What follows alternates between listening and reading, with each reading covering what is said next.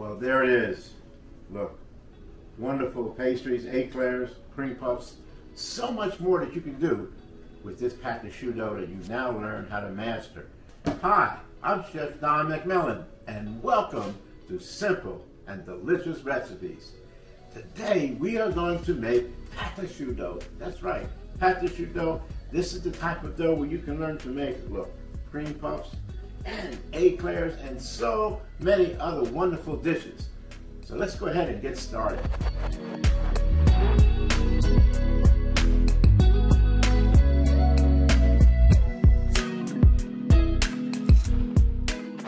Pate choux dough is so easy to remember.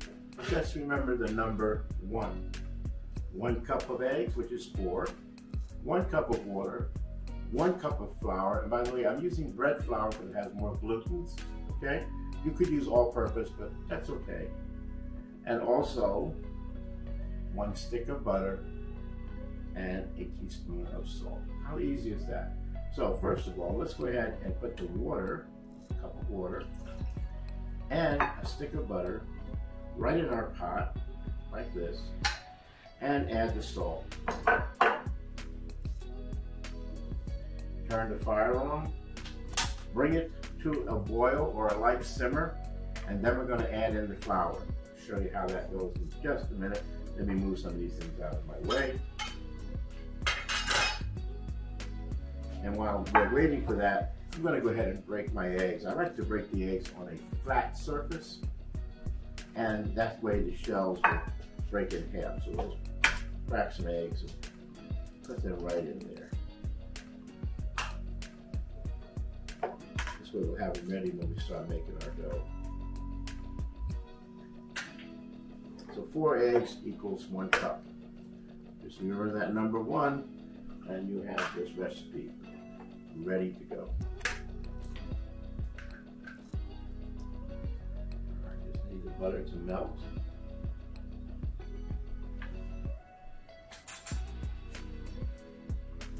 So this recipe can be used for so many different desserts, as we've said earlier, and it is a classic recipe.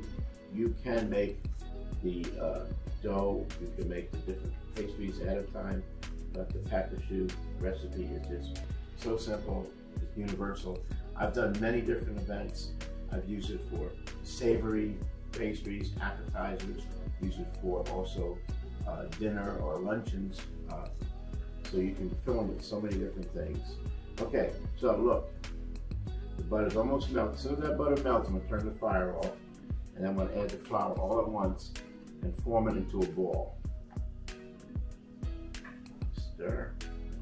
Okay. Turn the fire off, dump the flour in all at once.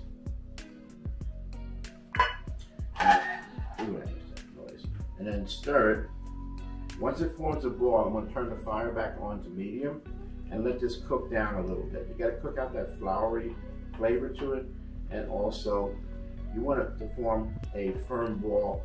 And if you don't do that, your pastries will not be the same shape that you want it to. You want it to hold that shape. But look how it just formed a ball like that in the pan. So let's go ahead and turn the fire back on. And let's go down flame, be sure we don't have it too high, and then cook. So we're cooking this dough. It's going to take about 2 or 3 minutes, so be patient with it, okay? And keep stirring it. You can't just put it in here and forget about it. You got to keep it moving because look, it's sticking to the bottom of the pan right now. And as it's sticking to the bottom of the pan, a lot of that moisture from the water is starting to cook out, okay? And that, of course, the fat and the flour are forming this wonderful mass that we're going to use to make our pastries. Yes, so classic recipe. Pate choux is the typical name of it, and if you look it up, you'll see many different applications. And I use it, as I said earlier, for appetizers as well. You do want to cook it off in a hot oven, so depending what you're going to put inside of them, if you're going to fill them or you're going to cover them with something, you want to be sure that the temperature, like say, the meat is cooked ahead of time, because that's what you want to do. Usually shellfish cooks up pretty quick, so you don't have to worry about that. Okay, still stirring. I'm gonna give it about another minute. All right, it's cooked down perfectly.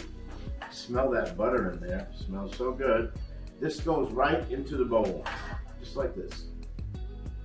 Now this is hot, so we're not gonna add the eggs right now.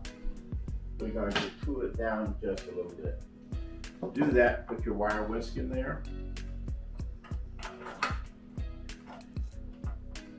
And just stir a little bit, let it cool. You'll see some steam coming up. Look, see the steam coming up? That's good. We want it to cool down a little bit.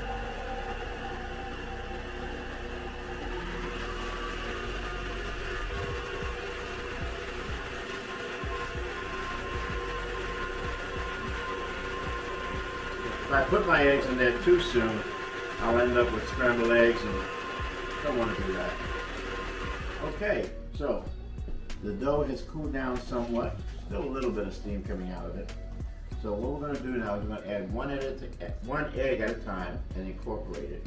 So we'll do that. We'll just put in one egg, just like that, and then stir it in, and then beat it in.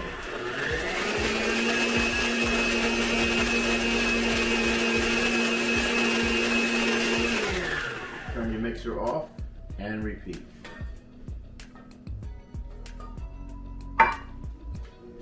Stir. Don't put it on fast right away, because that egg will just pop right out. You don't want to do that.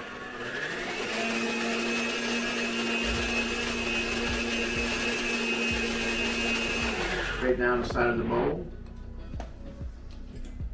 This is where we get all of the dough incorporated.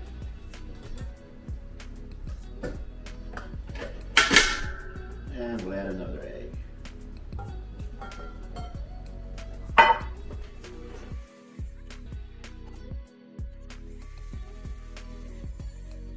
Straight down the side of the bowl one last time. Look at that paste. It's just ready to go, but we're just going to be sure it's all 100% incorporated. Don't leave anything to try. I'm just going to take all of that. All right, here we go one last time. Now, you got to do it fast because you want to incorporate some air into it as well.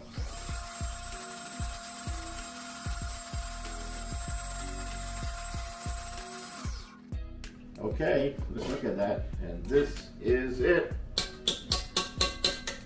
This is our pâte choux dough, and it's ready for your favorite dessert. And of course, it's just ready to go. You decide what you'd like to do with it. You can refrigerate it at this point and use it on another day, but we're going to start baking in just a minute. Well, there it is. Look, wonderful pastries, eclairs, cream puffs, so much more that you can do with this pâte choux dough that you now learn how to master. Just do that. You can make some of these things up ahead of time. As I said before, they're good for appetizers, entrees, desserts, all different things. Look, hook us up on Patreon down below. We'd love to have you do that. I'll put down the recipes for the pâte choux dough and some other recipes that you'd like to have as well. And while you're at it, go ahead and hit out and support us, because when you do that, it really means a lot to us. And when you subscribe, if you haven't already, please share with your friends and family. And thank you so much, because whenever you're cooking with Chef Don, you know it's absolutely simple and delicious.